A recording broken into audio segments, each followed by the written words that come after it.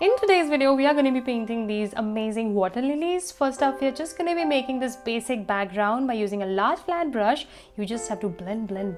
And once that's done, we are now going to be painting the leaves. You just have to paint these round circles. And don't forget to add this lighter shade on top to add that protruding look to the leaf. Add these shadows and this kind of highlight and that sparkling water and the reflection on top like this.